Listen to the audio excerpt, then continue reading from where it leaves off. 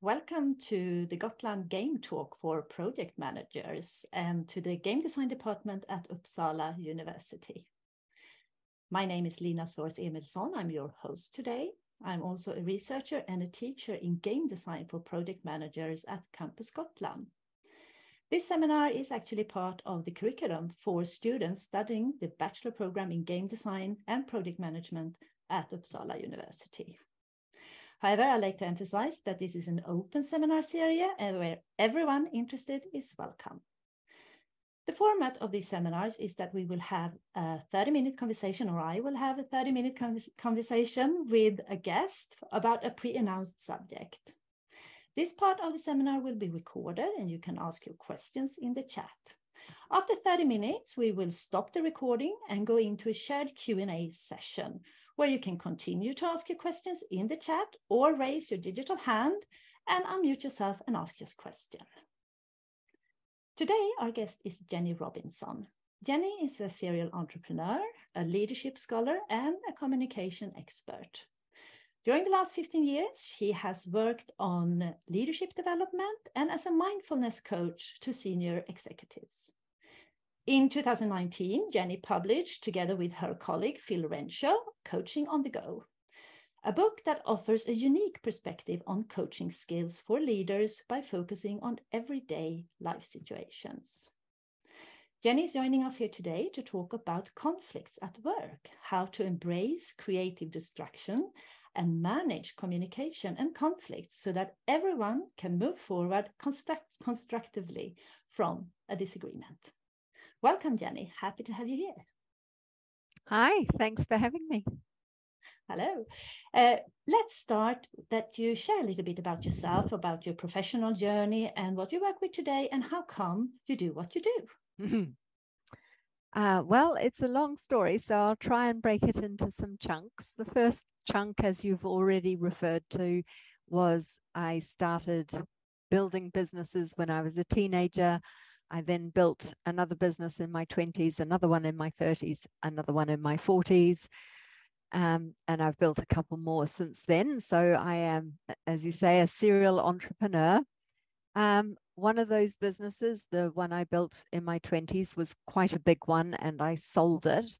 And I suddenly found that I had a boss, and I didn't get on with him very well. And I didn't like that feeling of having a boss. So inevitably, I left. He kept all the money. And I went back to university and studied. So I did organizational behavior, organizational psychology, and that's led to my lifetime interest in leadership. And I've now got a PhD in leadership. Through my PhD, I met Phil Renshaw. He's the co-author of the book, Coaching on the Go. I've got it behind me. And you're talking to Phil, I think, next month on the Gotland Games series. In between all of those businesses, I also got myself a position with a global consulting firm. So I was with them for 10 years. I traveled the world with them, as a result of which one of the stories I will tell a bit later is I was kidnapped. It's not a dramatic story, but it will serve to illustrate a few points today. And I also had a few setbacks in my life. And as a result of that, I learned mindfulness. I now teach mindfulness and study mindfulness as well. And on top of all of that, I have an alpaca farm. I think that what kind of people listening here is quite a few that I know that are entrepreneurial. They would love to know what kind of businesses have you built before we go into conflict management. Okay. So my first business when I was a kid was a commercial radio station. It is still broadcasting in New Zealand. I founded it with two other colleagues. We were university students. I was in charge of selling advertising. So I literally walked the streets and knocked on doors to sell advertising to fund the radio station. And you can imagine we were in a university town and we were offering a contemporary music. So we were a raging success almost overnight. And I thought that all businesses were that successful all the time. The second business I built in the UK was a video production company and an events production company. And I sold that to WPP PLC. So I found myself in a very, very large conglomerate. And then I've started 2 other consulting firms, one of which is with Phil, I've mentioned already. And then, of course, the alpaca farm and all the products and things that come off that. So let's go into conflicts now, because I think all of this, what you told us about, will come back when you illustrate. But before we start, what is a conflict? I think it's kind of important to define what we are talking about. What is a conflict and what is not a conflict? So I think, so these are personal views. I actually don't have an academic reference on conflict in this situation, which is unusual for me. But my way of thinking about conflict is several ways. One is it's about energy that clashes. So think about energy that is clashing. Think about, I don't know if you know the term Velcro, you know, where you've got Velcro that sticks together. So you put it together and you can't get it apart. So that's the other picture I have of conflict. And the other one is of sort of not backing down, somebody always needing to win. So those are the things I have in my mind as part of my working definition of conflict. So how do you know that you have a conflict? Okay, so firstly, how do you know when you yourself are in conflict, and how do you know when you might be observing conflict? So they're 2 different things. And firstly, I think it's easy to assume that you know when you are looking at other people. And I think that's dangerous to assume that. So if you are managing other people, if you're in a team with other people and you are watching or observing, I think that one of the most helpful things you can do is check your assumptions and ask. And the way we ask is with an open question. So one of the things that Phil and I talk about a lot is the powerful questions that you can use to unlock a situation. So again, don't go in and say, are you guys in conflict? Because that's a closed question. That means you'll get a yes or no answer. So you say, how are things going? How are you working together? How's this thing progressing? So you ask open questions and then you sit back and listen. So point number 1 is don't assume. If you're not involved, don't assume. Then if you're thinking about from your own point of view, if you're in conflict, I think the thing you will notice is that a part of your ego is attached. Your ego is on the line. And when your ego is attached in some way, then that is taking you down a pathway of conflict. So you can have challenging conversations. You can have energy that is kind of clashing and being very creative, but it's the ego that is in danger of being damaged in conflict that makes conflict so difficult. You talked about not assuming and asking open questions. And one of the titles you have is communication expert. So what does that mean? And what role does communication have in a conflict? I'm very wary of calling myself a communication expert. I think that anybody who says they're a communication expert is immediately going to fail in some ways, and people are going to discredit them. So let's just drop the expertise label now. But the reason I talk about communication as one of my areas of interest and something I'm passionate about is because, firstly, I think communication is all about relationship. It's all about the way that we interact. And what I have tried to do over the course of my career as a leader is break it down into into bite-sized pieces, which is something I love to do, is make things small, because then I can study it and then I can slow it down and then I can make more choices. So if we're caught in a cycle of reactivity, boom, boom, boom, boom, it's really hard and not just to repeat the same mistake. So with the communications title, what I've tried to do is break down what goes into this sort of relationship. How could I change it? How could I make a difference? What's happening here? So sort of a diagnostic, slowing it down, making it small, changing little pieces of it, and then seeing if you get different results. That's kind of the basis of what I've been doing. So regarding communication, do you have something specific you like to emphasize more than breaking it down into chunks when you are in a situation of a conflict or disagreement at work? Yeah, I do.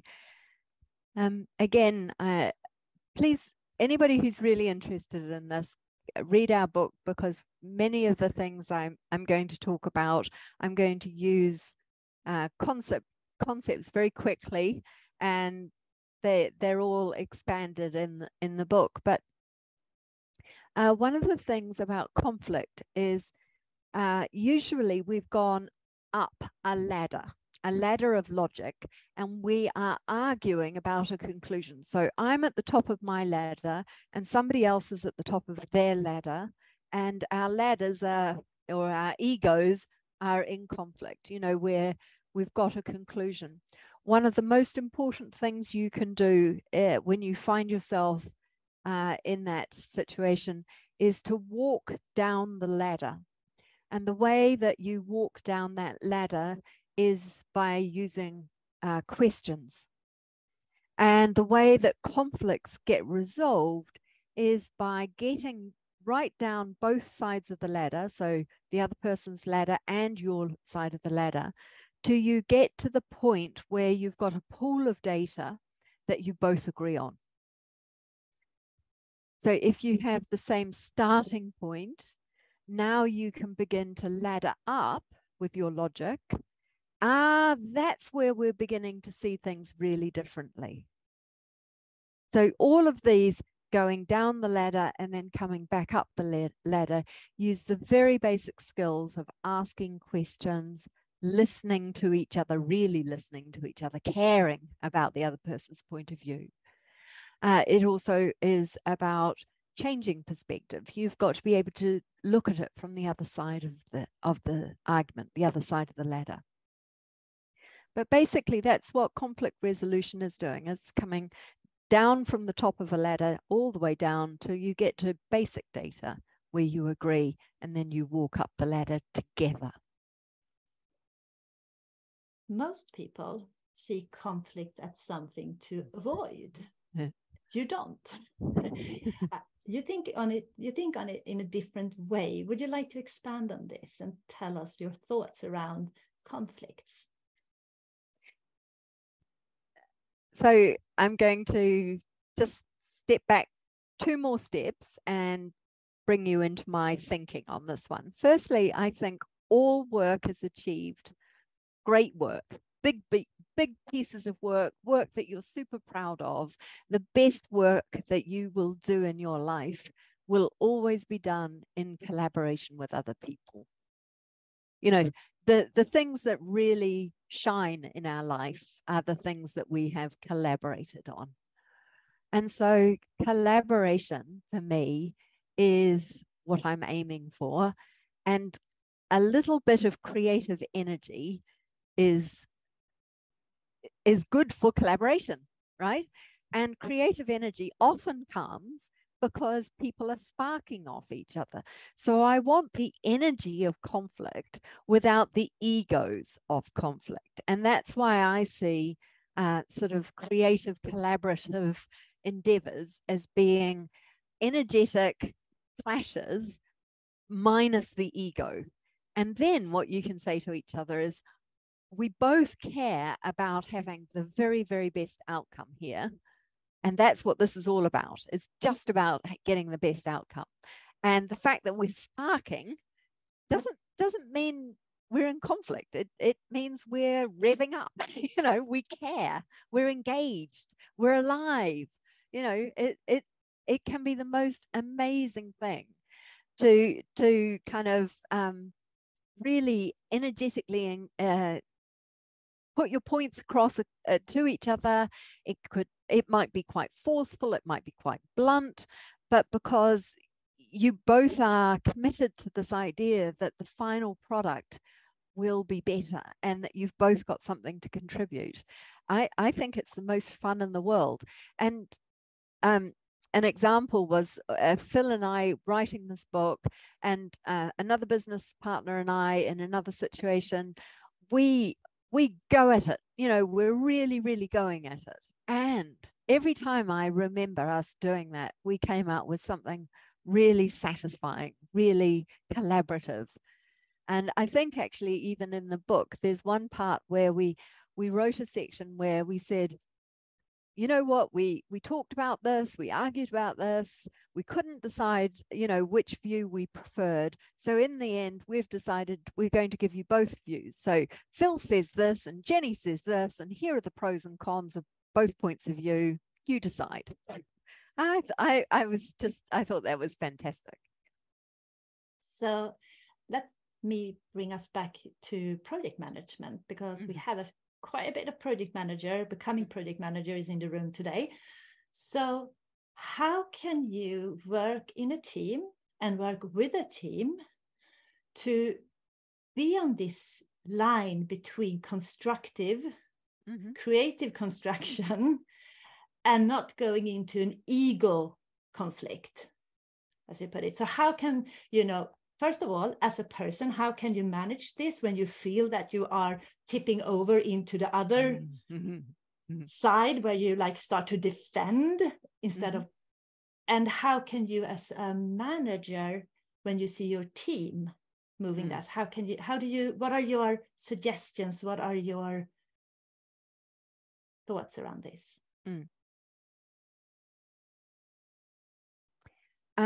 Self-awareness is key. You have to have sort of a metacognitive approach. You have to have, if you like, the video camera outside of your head that watches you. That's something that as a species, humans can do. We can move outside of ourselves and watch ourselves. That's part of developing self-awareness.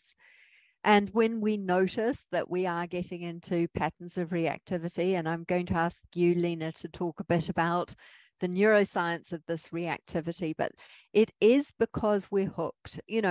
Something about us has been hooked, and we are then, it's down to us to take action to unhook ourselves. So I would say things like take a deep breath, take what we call a pause point, just stop for a moment. If you're really in conflict with somebody, you can actually call a timeout. You can say, this is unhelpful. We need to take 2 minutes each to breathe and just step away and come back. So it doesn't have to be a long time. It doesn't have to be anything fancy.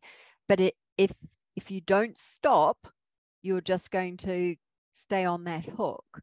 And there's very good reasons for that, which, Lena, you might want to talk about the neuroscience of, because, we're captivated by our neuroscience.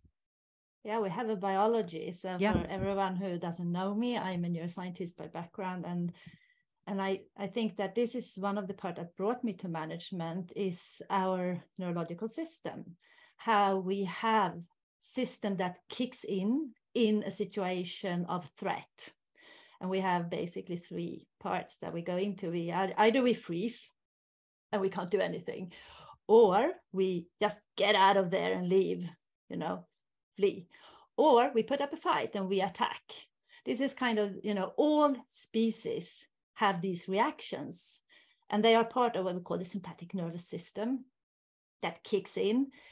And for me, adding on to what you are talking about, is the power of being able to identify this these biological processes that goes on, and you recognize them with, high adrenaline, higher blood or brain, heartbeats, when you're trembling a bit, all of these, and your thoughts cannot really be focused, then it's time to stop and just make movements in yourself. Take activities that bring you from that state into the other nervous system we have, that is the parasympathetic, which is like we have when we are in rest and relaxation, and you can do that. You can do that by breathing, as you said. So it's actually really much connected, and I find this super helpful to think about the biology behind our reactions, to be able to change our reaction around, so we don't follow this flee, fight, or freeze situation we have, that we more go into breathing.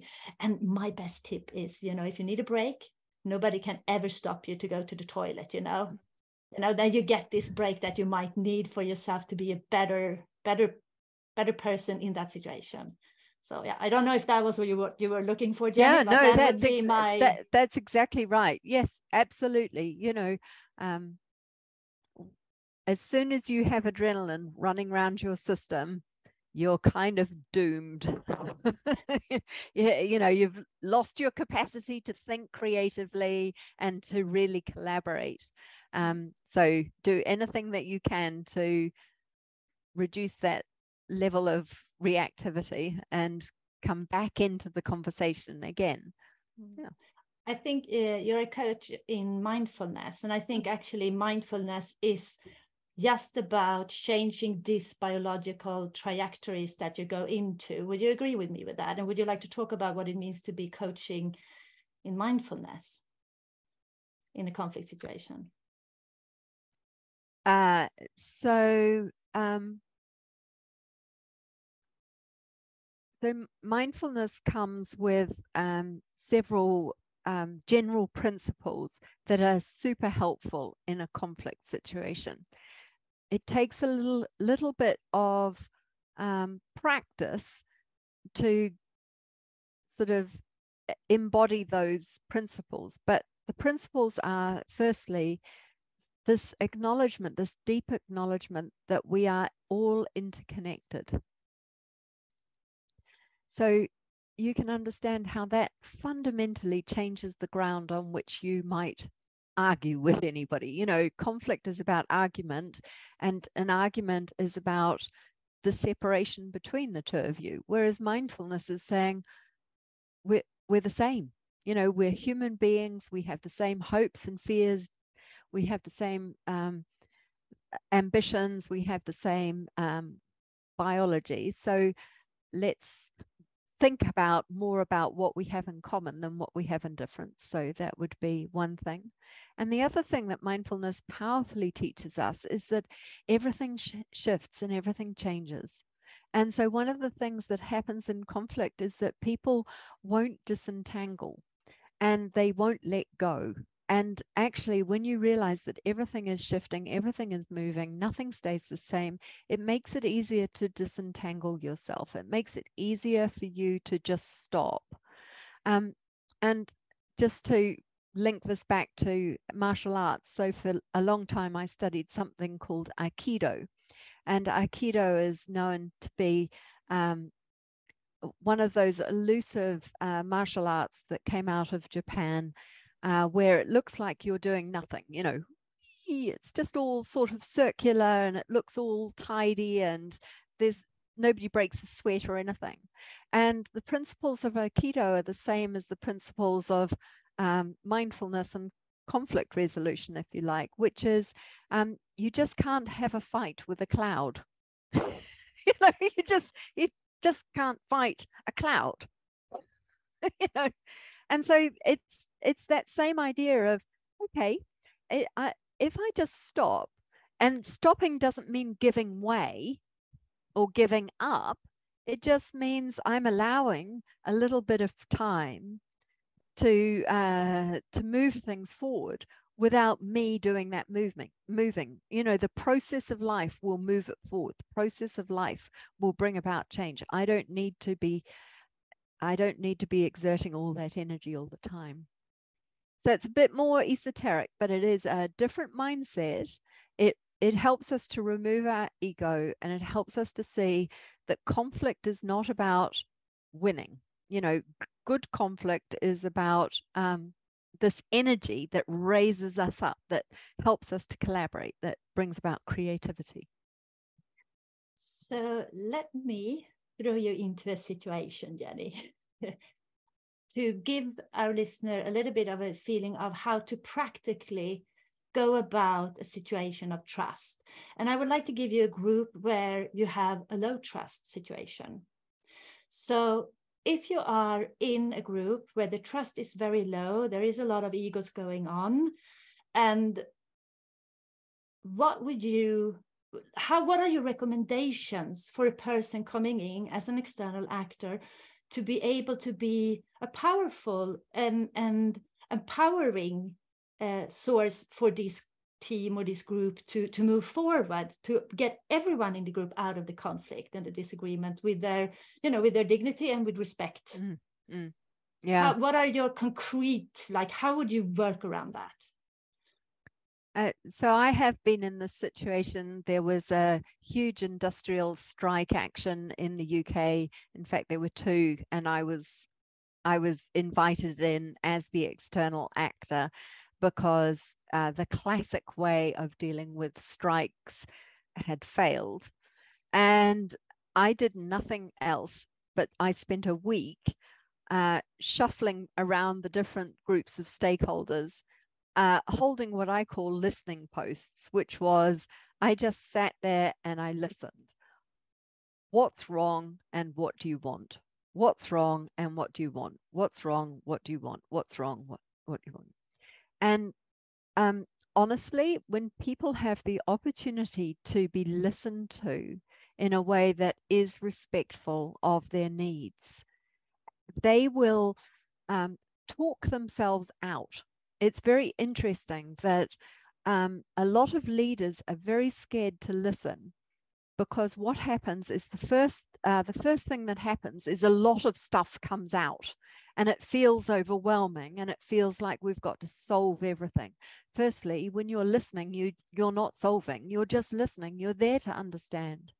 And so leaders often start listening and then close it down. And of course, the very act of closing it down has breached the trust that was nascent, the trust that was beginning to grow is immediately stifled because the leader has closed it down. If you have the courage and if you possibly can set aside your need to fix things and get things back on track and restore the timetable and everything else, if you can just do that listening, people will talk and talk and talk and talk and talk, and then they'll end up consolidating very precisely around a narrow set of requirements or a narrow set of things that they are actually needing. And then if you do that enough, you find that there's a common point for people to agree on. Okay, that's the point where we agree. And Phil and I call this naming. So the ability to then say, so that's what's really at stake. That's what we're trying to resolve, or that's what we're trying to work towards. And it's got to be much more organic and much more emergent than usually we allow for. We want to do these things quickly in a 1-hour meeting to a timetable. We don't like when it gets messy. We don't like when we can't solve everything and tie a little bow on it. And so we then make things worse by trying to move too fast and by pretending that we understand. So we are almost reaching half an hour, but before we go into the Q&A session, there is one more question I'd like to ask you. And when we have the opposite situation, we have a team or a group with a high trust. Can we assume that conflicts will be okay then? No, never assume. Never assume. No, yeah, you've got to be checking and asking, and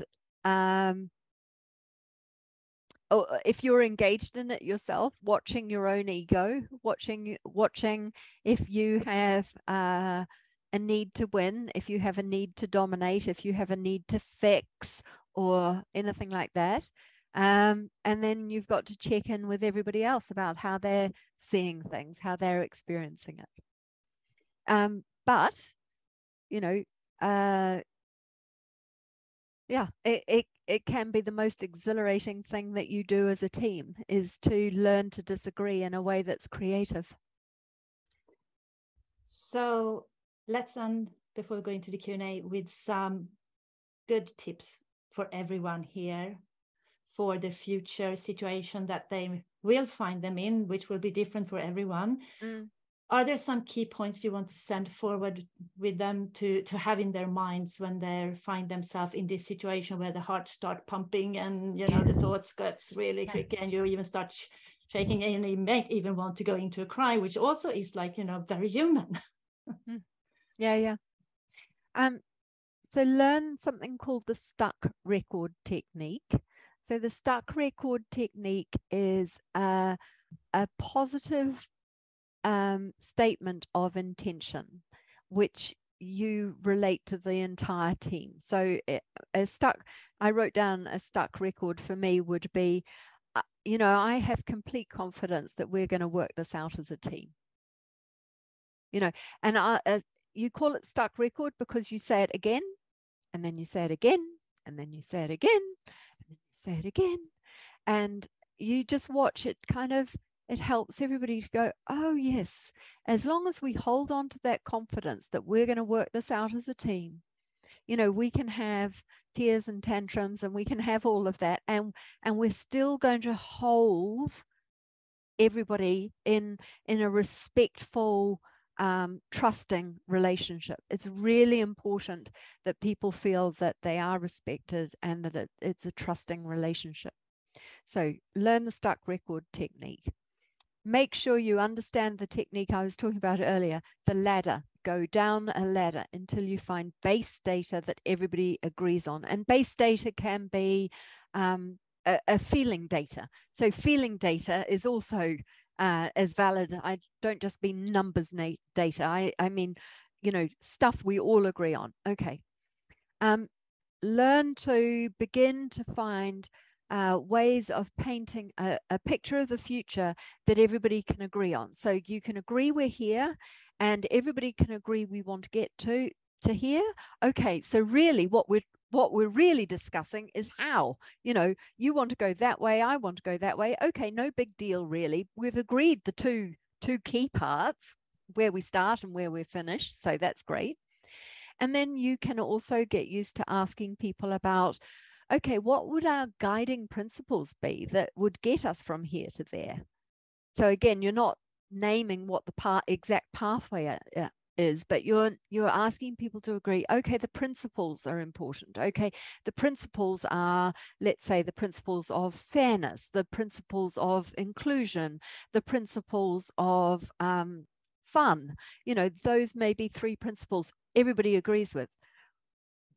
Stop there. You've made great progress. Okay, see you next week or see you tomorrow, whatever, because you've now made progress. Okay, good time to stop. Everybody's feeling like, yeah, we're getting there. Okay, I can see that we're out of time. I've got to stop. Thank you, Jenny. Thank you for sharing your thoughts and your experience with us. Before we go into the Q&A session, I like to announce our next Gotland Game Talk for project managers, which will take place on the 18th of November, when we will meet Phil Renshaw, a management and executive coach, and as previously mentioned, your co-author for the book Coaching on the Go. We will meet Phil to talk about how to unite leading and coaching skills to develop your team and its members. We will also talk about the learnings in your book, Coaching on the Go, that provides tools on how to coach your team in 10 minutes per day.